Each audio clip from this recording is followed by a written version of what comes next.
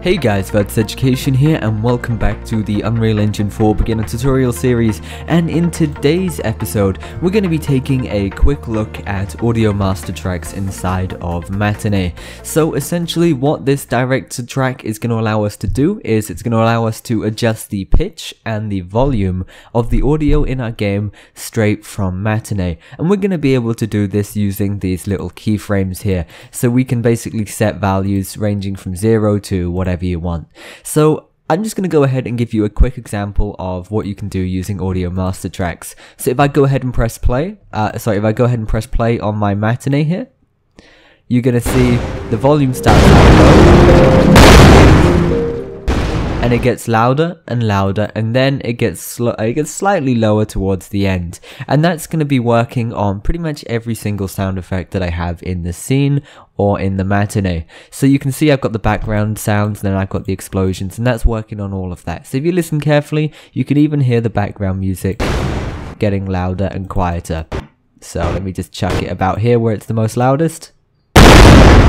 There you go. Anyway, so without further ado, let's go ahead and show you how to do this. Now, just go ahead and put a couple of sounds into a little sound group like I showed you in the sound tutorial. I'm going to try and leave a link for that in the description for you guys. But once you've done that, if you don't have a director group already, go ahead and make a new one. So add new director group. Don't worry about naming that, you don't have to.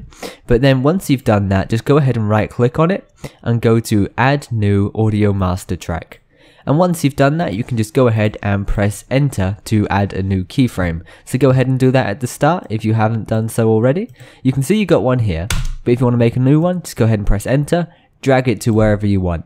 So after the first explosion now, what I'm going to want to do is increase the volume. So I'm going to set the value for just after the first explosion to 1. Make sure it's 1, it's going to be the normal volume.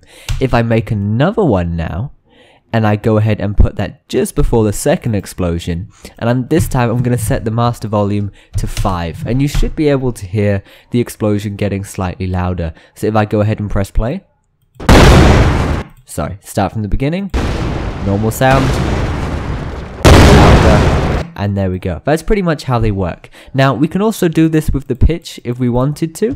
So let's just go ahead and adjust the pitch. So I'm going to set the master volume down to something like 3, so it isn't too loud, it's not hurting my ears. But if you go ahead and right click on that keyframe, press set master pitch, and you can change this to whatever you want. So let's go ahead and listen to this now.